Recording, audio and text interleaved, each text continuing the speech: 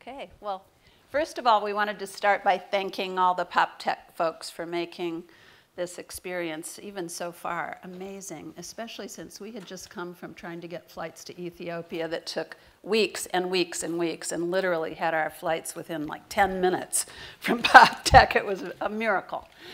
We also wanted to thank, a special thanks to the Rockefeller Foundation, who have supported our work through the Bellagio Center Fellowship that we both had in just in April. So that just happened and has been a wonderful opportunity for us to elaborate on the work that we're going to be talking with you about today.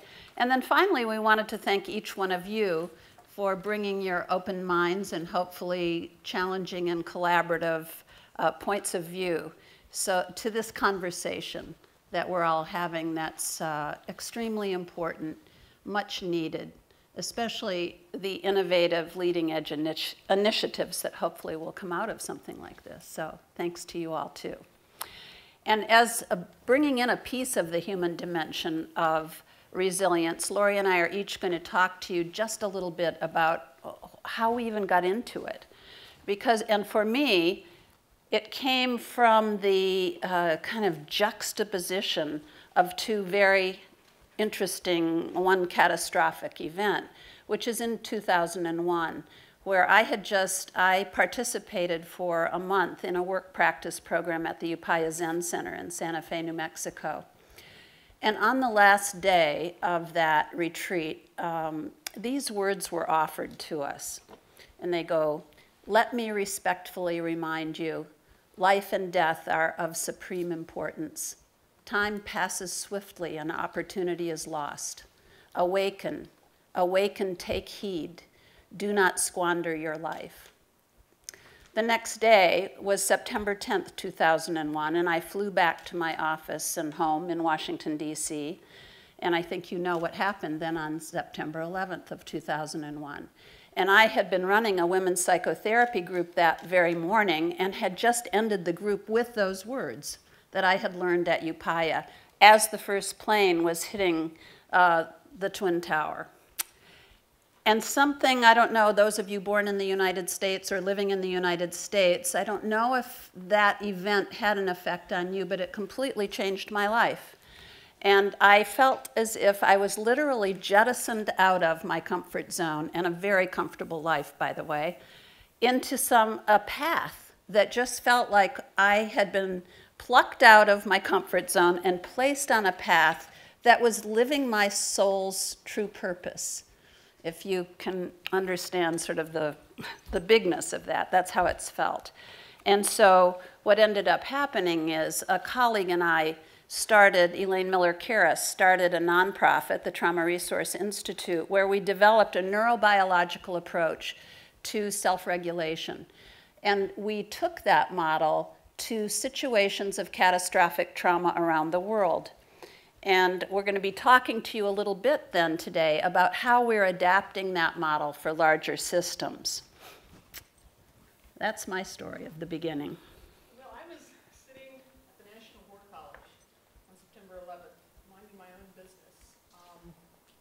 And yes, my life changed forever as well.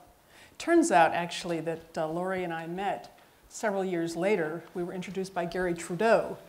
And yeah, things get weirder, Andrew. And Gary has just been really such a brother and friend in this work. He's made it possible to feature these stabilization skills on an app for iPhones and Droids. iChill is the name of that app. But that carries us a little far afield. Let me come back to really the context for what brings me to this work. I had the privilege of serving with some of the best human beings on Earth in my almost 3 decades in uniform.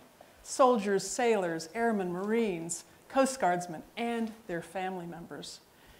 And in that time, particularly the last decade after 9/11, and in my position as being on point for the unseen wounds of war, and serving as the founding director for the Defense Centers of Excellence for Psychological Health and Traumatic Brain Injury, I had the experience of witnessing at close hand how large institutions can absolutely come forward and bring out the best in people, build resilience, do things that are amazing, make the impossible look easy.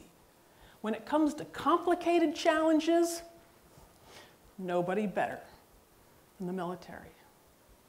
I also had the opportunity to witness at close hand what happens also within large systems when they struggle to grapple with the challenges of a non-linear and complex world. And I realized that it wasn't enough to focus on the downstream manifestations of that struggle, whether it be epidemic suicide rates, whether it be sexual assault, whether it be atrocities committed, but that we had to find a way to get upstream and to make a dent in the culture of those systems. So that's what I bring. That's the urgency, the passion that I bring now to working with Loree to bring this model of social resilience and apply it within systems, groups, communities of all sizes. So a little bit about those early years. You'll see in these next 3 photos examples of resilience from our work with catastrophic trauma. This first picture is of an internally displaced persons camp in Kenya, where people were sent and following the post-election violence a few years ago. And this particular camp, people had pooled the meager allowance that the government gave them for being relocated. They pooled that money and they actually purchased the land that the camp sat on. And so what we saw as we worked in these camps is in that one particular camp was the only camp we saw anything growing. People were starting to plant gardens. It was a great example of resilience. And in these next 2 photos are of Haiti, where you see the complete destruction. We've been there now for 2 years working in Haiti. Complete destruction in the background, and people, you know, coming back to their livelihoods, selling vegetables in the market. And so this notion that pretty much anywhere I've ever been in the world where there's been either a human-caused or a natural disaster, that inevitably we begin to see the human resilience. We're all wired with it. In case you didn't know that, we're born neurologically wired for resilience because our system is survival-based. And we have all kinds of wiring that helps promote not just our survival, but even our capacity to thrive if we just know how to use that. And I'm calling that actually an untapped natural resource. We think of natural resources as existing outside of our bodies, but actually we have wonderful ones inside the body. And so what we've done in our model is use neurobiological research to develop a set of skills that help people learn how to self-regulate. But not just that, we consider it a sort of self-directed neuroplasticity. Because you've probably heard that saying, the neurons that fire together wire together. And what we're finding is that if we can help people apply skills for self-regulation, in fact, that's what gets wired in. And it's been very exciting to see what happens in settings where people aren't operating in such a resilient way. And so with that sort of as the foundation, working with catastrophic trauma, we, in our Bellagio Center fellowship, wanted to translate working in a sort of trauma-focused way to working in a more peak performance-oriented way with organizations and systems of all size. So we put together, I mean, the wonders of these Bellagio fellowships is people come from around the world, and they're across disciplines. And so in our working group that we put together at Bellagio was a wonderful group of people, and you can see the definition. I'm not going to read it to you. But the bottom line is that all of us agreed that it's that human dimension that's been the missing link. How do we create resilience? Not just create it. How do we bring it out, that natural capacity for resilience? How do we bring it out and amplify it? Not just in individuals, but in the systems that they're a part of. In part of our work in Bellagio, we we spent a lot of time talking about systems of systems, and this draws from some of the domains that were mentioned earlier today, where it's not just enough to put the human dimension at the center, but humans exist in relationship within oneself, with each other, within families, groups, and communities, but they also exist, of course, embedded in systems, whether it be the financial capital system, ecological, the environmental, the physical infrastructure. And so yes, these silos that were mentioned, the domains of resilience, they can't just stack on top of each other. They can't just stand in isolation. We have to find ways of interconnecting in this system of systems. And this gets to another way of showing this, that, you know, what's in the balance? Yes, on the one side, we have unprecedented pressures. But the good news is that we have all of these system of systems that we can make investments in. Now, earlier this morning, Andrew had mentioned that resilient systems are those that are characterized by at least 4 properties. They're robust, they're redundant, they're resourceful, and they're rapid. But the question that I have is, what happens when the state that a system is bouncing back towards is in fact undesirable? Poverty, highly resistant, as are toxic institutions, not to mention political tyrants and classroom bullies. So it seems to me that we have to develop the capacity to make judgments. Is this a situation where, in fact, it's desirable to bounce back, or do we need to figure out ways of bouncing forward? And so my challenge to myself and each of us here for this dialogue, this conversation, this crucible of collaboration, my question is, how can we invest in the kind of, let's say, a deepening, a broadening global jet stream of consciousness, collaboration, creativity, and courage? Yes, courage that every one of us needs, who has the audacity to take on the status quo. Because after all, Andrew, the protectors of the status quo have a set of 4 R's of their own. They're resistant. They exercise ridicule. They retrench. And retribution is common. So we are all in this together. We can't do it alone. We need backup. One of the next 2 graphics that I'm going to be showing you on these slides, we've used around the world as a way of teaching people about the system that we target when we work with individuals, which is the autonomic nervous system of the human body. And that autonomic nervous system influences every organ of the body, so that when we begin to bring balance back to the rhythm, which when we're in a resilient zone, you can see that there's a, if we can get it to work, that there is a charge.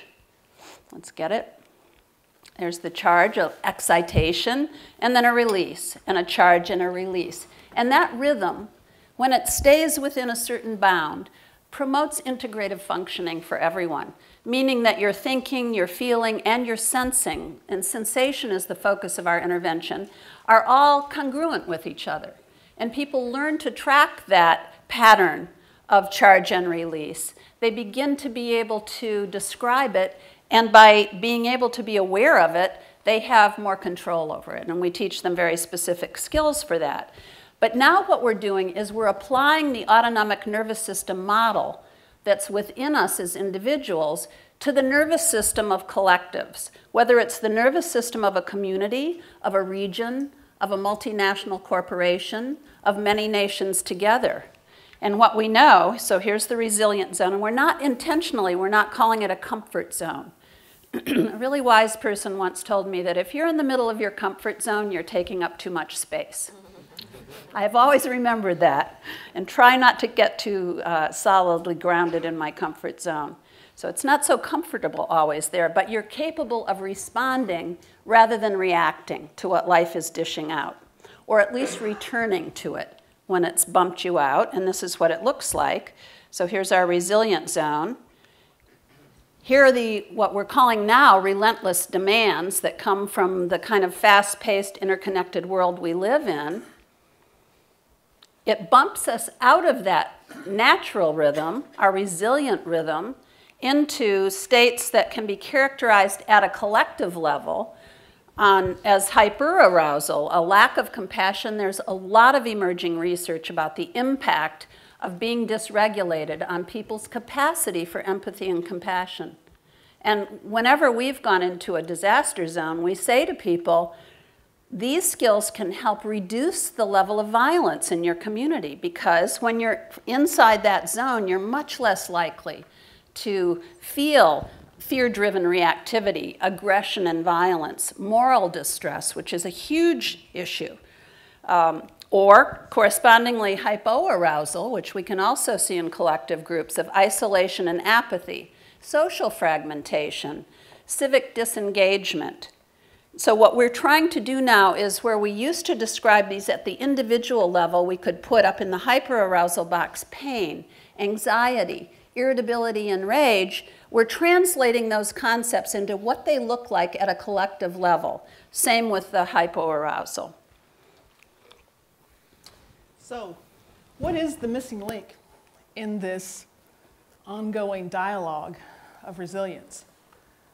Our work has informed us that it's not only the human dimension, but it's specifically the neurobiology that undergirds and supports our ability to live as our best selves and to form networks of grounded and embodied leaders who can then participate in building and growing global resilience that's sustainable, that's scalable at all levels. You know, we'd like to underscore that last point. Some of you have seen the little sign that says, you know, culture eats strategy for lunch any day. It's hard for me to say as a military officer that anything overrides strategy, but in fact, culture is the key. It must be the target of our interventions and the focus, really, the measure of our success ultimately, that upstream domain. Plus, I think a concept that I came across before I went to Haiti the first time was in a book about Paul Farmer. It's not his concept, but it's called appropriate technology. If you haven't heard of it, it's a wonderful concept that some say came from Gandhi, which is that we want to equip people with skills. We want to equip people with the means. They're not saying skills. Skills are what we're doing, but I consider it appropriate technology. Equip people with the means to be independent from the systems over which they have no control. And so in our individual level model, what we've wanted to do is equip communities, individuals and then communities, with self-regulation skills that they can teach to each other, that they can use in their families. Children can learn them. They're very simple, even though they're very profound.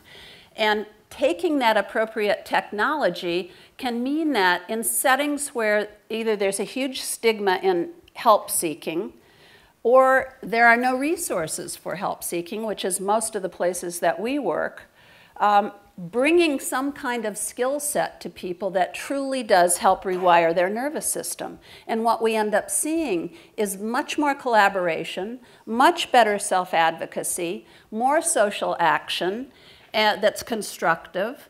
And now then, we're taking that knowledge and that set of skills and embedding it in a kind of collective intelligence approach that can build these sorts of attitudes and power, really, into organizational settings, into communities, and ideally globally.